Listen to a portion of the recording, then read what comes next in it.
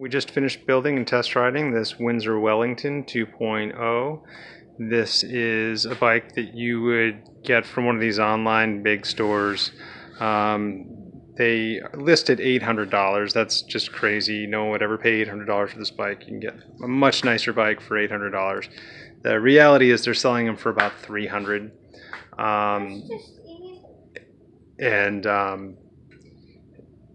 It's, at $300, then it becomes a reasonable bike. So what you're looking at is the areas where they saved you money. Is the biggest one is these shifters. Most modern road bikes use a integrated shifter that is actually integrated into the brake lever here. These are just little clamp-on thumb shifters that sit up top. They're kind of silly looking, but they work just fine. They hit all the gears and they shift fine, and they work. So that's all you care about at this point. Again, this is really designed to be your first bike to get into the sport without dropping a whole lot of cash. The only other area where they kind of cheaped out on you is that they used a freewheel here instead of a cassette.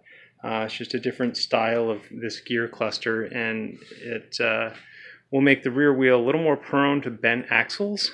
But other than that, it's pretty good. It works. So you've got a triple, so it's a 3x7. It's 21 speed. Yeah.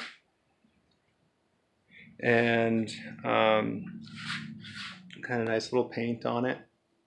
The only thing, if you're looking at one of these bikes, that I remind my customers, unless you're doing all your own work on the bike, take into account the cost of upkeep and building this bike. So for instance, this guy probably saved a bunch of money up front by getting this bike for about $300.